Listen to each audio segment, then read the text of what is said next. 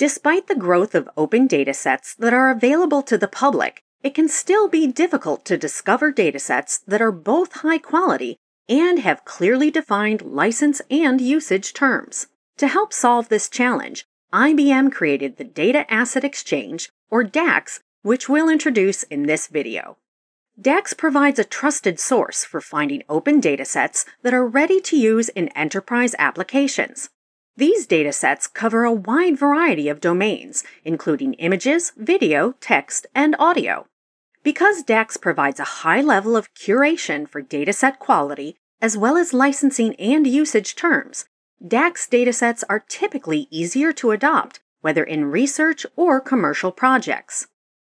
Wherever possible, DAX aims to make datasets available under one of the variants of the Community Data License Agreement in order to foster data sharing and collaboration. DAX also provides a single place to access unique datasets, in particular from IBM research projects. To make it easier for developers to get started with using the datasets, DAX also provides tutorials in the form of notebooks that walk through the basics of data cleaning, pre-processing, and exploratory analysis.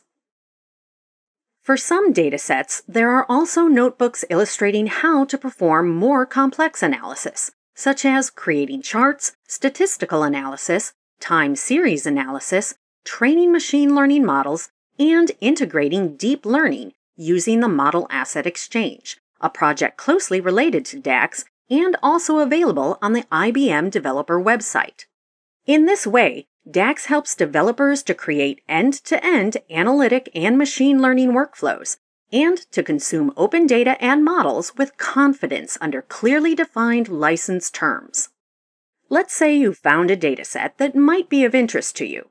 On the Dataset page, you can download the compressed dataset archive from cloud storage, explore the dataset using Jupyter Notebooks, review the dataset metadata, such as format, licensing terms, and size, and preview some parts of the dataset. Most datasets on DAX are complemented by one or more Jupyter Notebooks that you can use to perform data cleaning, pre-processing, and exploratory analysis. These notebooks run as is in Watson Studio, IBM's data science platform. Jupyter Notebooks and Watson Studio are covered later in this course. In this video, you've learned about IBM's open data repository, the Data Asset Exchange. In the hands-on lab, you'll have a chance to explore the repository.